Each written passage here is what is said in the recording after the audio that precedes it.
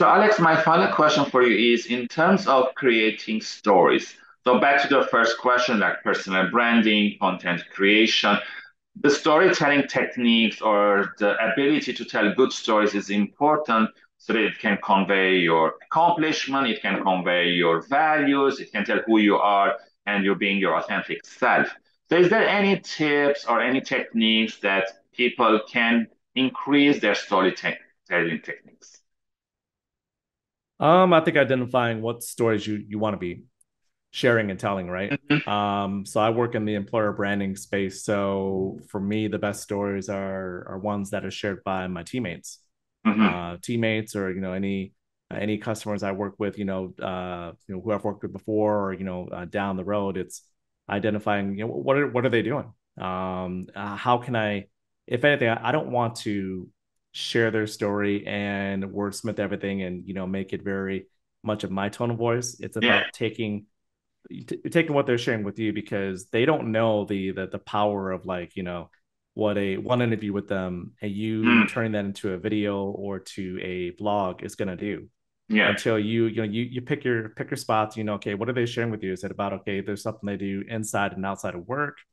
What has company A, B, or C done for them to really help support them in their efforts? Yeah. How have they grown? You pick out those different nuggets, Hmm. and then that's gonna kind of give you an idea of what you should be doing, but also outside of that, determine, okay, is this, this approach, if I highlight a teammate, day in the life, is that a series that we keep going on and on, right? And Mm, then you have that little series or set of stories that are going, and then, okay, the next piece could be, okay, let's focus on people who are doing just anything outside of work, yeah. strictly outside of work. Yeah. Or you can go location based. And then if it's more to, on a personal basis, like what are you going to share with people? I mean, Yeah. the honest truth is there's only so much you can share of, hey, today I did this, I did that. I think once you have a massive following, there's people who can get by with doing that. It's not something that I like doing.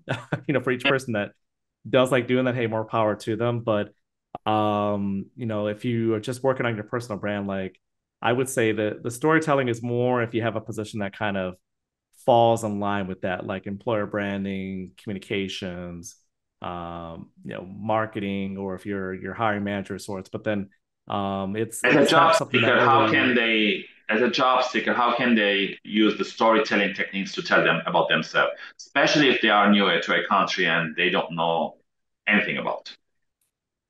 So I think one thing that's discounted is, so outside of, doing like an intro post to say, hey, this is what this is, let people know your story, where you're from, what you're Yeah. looking to do, what you're looking to accomplish.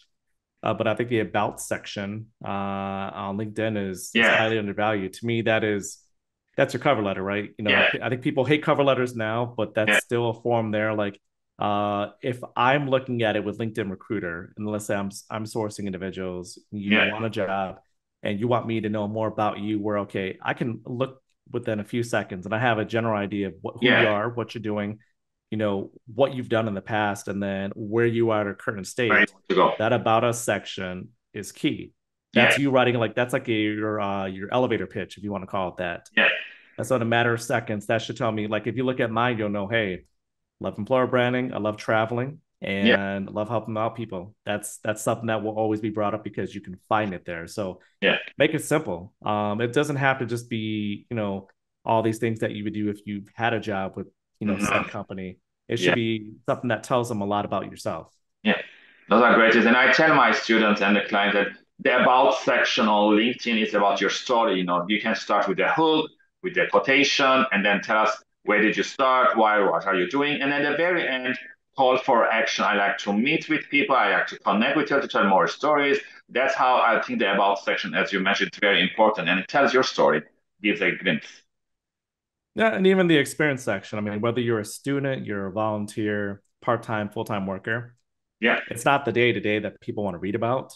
That should tell me a story, like, of accomplishments, right? Like a Mm. high-level outline. So, okay, hey, I got, the most leads for the quarter. Yeah. Employee, because of what I've done. And it's Yeah. almost it's a humble brag in a sense. So you're Hmm. purposely putting out there what you've done in each position at each Yeah. company or each project. And that's going to stand out along with your about us section that is really going to make people want to, even if you don't fit all the requirements, Yeah. if there's potential there, you're doing your best to show that and make that relevant to them. Yeah, those are great tips, Alex. Thank you very much. And with that, my interview comes to an end. I really enjoyed the conversation. Very practical tips that I believe the listeners and job seekers can implement. So again, thank you very much. And tune in next time for another great guest I'm preparing for you guys. And again, Alex, thank you very much. Let's keep in touch and bye, everyone. All right. Thank you.